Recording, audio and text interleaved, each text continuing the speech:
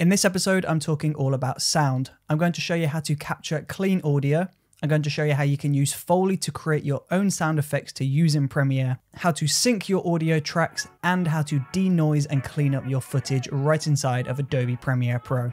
So let's get into it.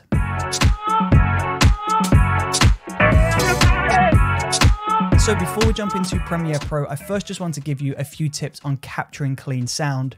It's really important that you capture clean audio because even though Premiere does have some really awesome sound editing features, it's always a really good idea to capture clean audio rather than capturing bad audio and trying to recover that and turn that into good audio. So my first tip to capture clean audio is to stop using the inbuilt microphone on your camera. Your camera may have a microphone built into the camera, but the problem is this is what the audio sounds like on an inbuilt camera microphone. Unfortunately, it doesn't sound great, and unfortunately, it's just not professional enough. So my first tip is to get a new microphone. Now you can get the Zoom H1N, that is a low cost alternative to using the inbuilt camera microphone. Or alternatively, you can just grab your phone, put the voice recorder on and just have this close to yourself when you're filming. This will ensure that you get the best possible audio quality, and this means you won't have to do loads in the edit to improve your audio. You won't have to clean it up so much because you will have clean audio. It's also really important as well that when you're capturing audio, you're shooting at the right level. If you're recording audio too loud, then the audio is going to clip and it will sound distorted. And if you capture your audio too quiet, then when you increase this in the edit, you're also going to increase the noise floor.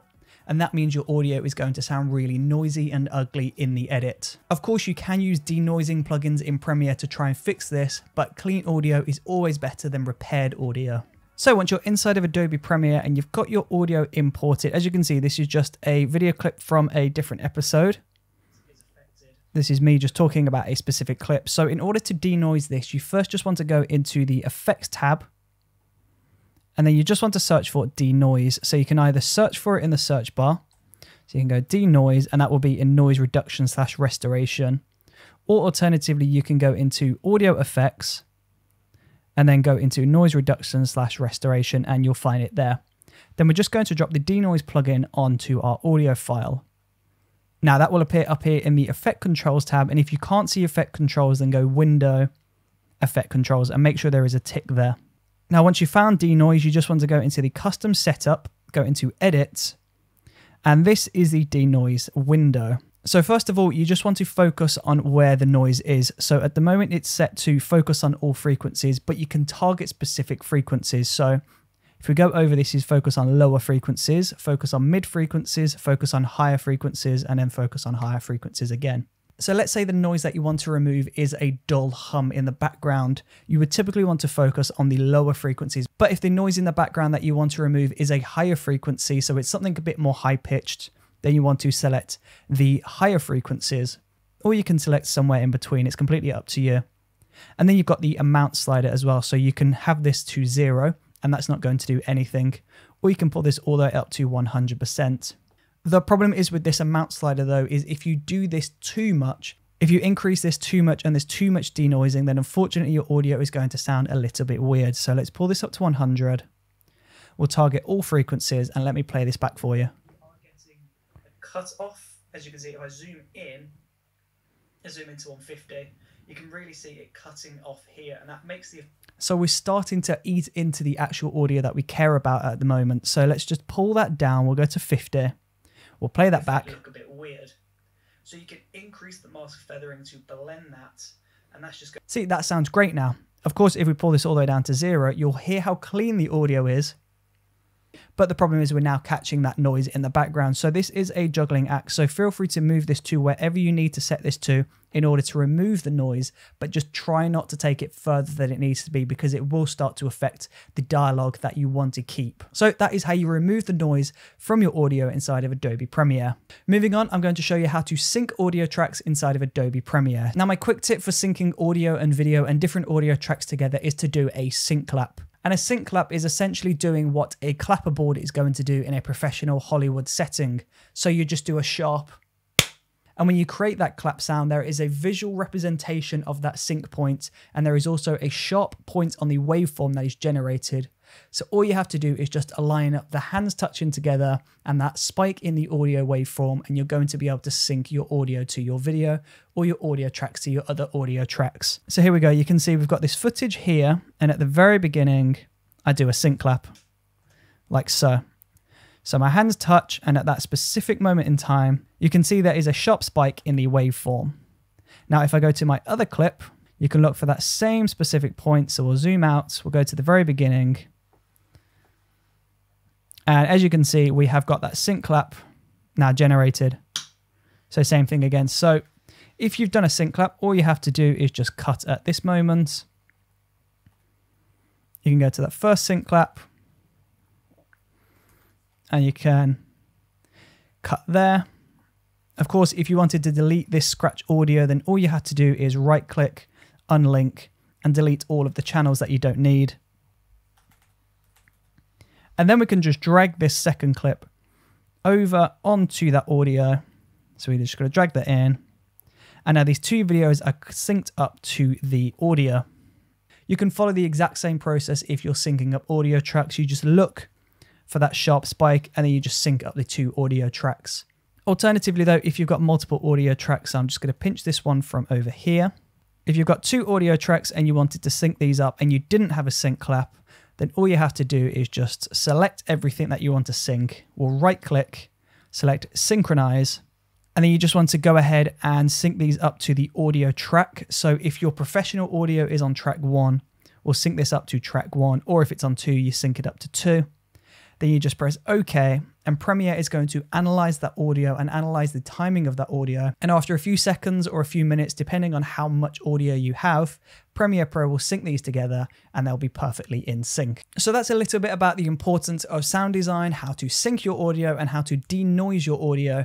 But I'm going to take this further. I'm going to talk about sound design. Now, sound design is really important when you're doing videos, especially if you're doing something montage based. It's really important to pay close attention to your sound design because you can add elements to your audio that will take your video to the next level. Sound and sound design in particular are always overlooked when it comes to video, but paying close attention to your audio and your sound design is really going to help to take your videos to the next level. So one thing that I love to do when I'm creating a sound design for a video is I look at the different video clips that I have on the timeline, and I have a look to see what would create what sound. So let's say if there is an underwater section, I would look for some underwater sound, and I would either source this online or I could record this myself. Now, for larger Hollywood films, you have a Foley artist, and a Foley artist is basically somebody that just locks themselves into a room, watches the video back, and creates sound effects. It's quite funny as well because Foley artists are so creative and they can really pull an interesting sound out of the most mundane objects. Take this pink hairbrush, for example. If I hold this up to the microphone,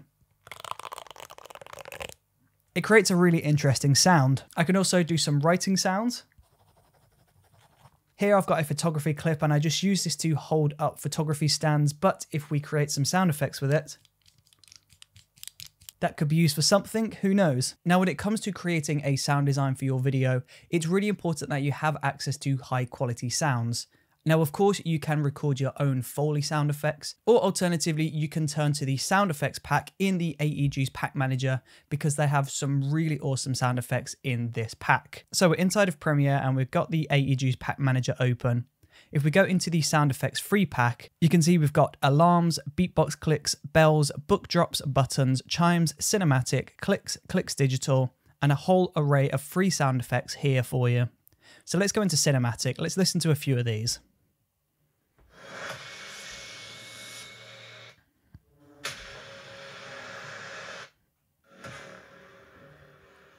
Now, those sounds are great and they would make for a really awesome, tense cinematic sequence.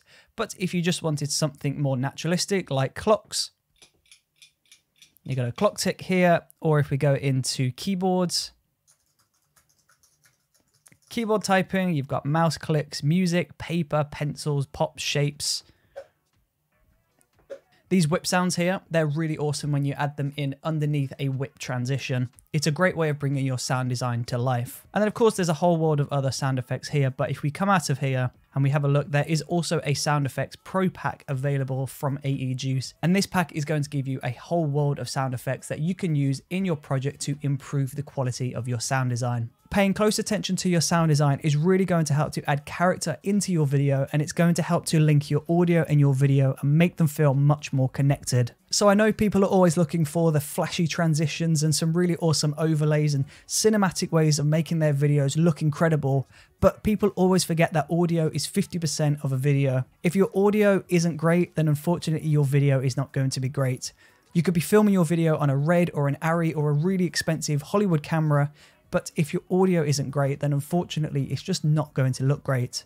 So spend the time to focus on, first of all, capturing great sounding dialogue and audio, capturing your own sound effects and Foley sound design, and then of course marry all of that up inside the edit, clean everything up and create a really nice solid sound design to take your work to the next level. And that just about wraps it up for this episode. So in this episode we talked about sound design, Foley sound, how to denoise your clips, how to sync your audio, and if you follow all of these tips then you're going to have great sounding audio and a great sound design in your edit. In the next episode, we're talking about exploring outside of Adobe Premiere Pro and bridging the gap between After Effects, Audition, and Premiere.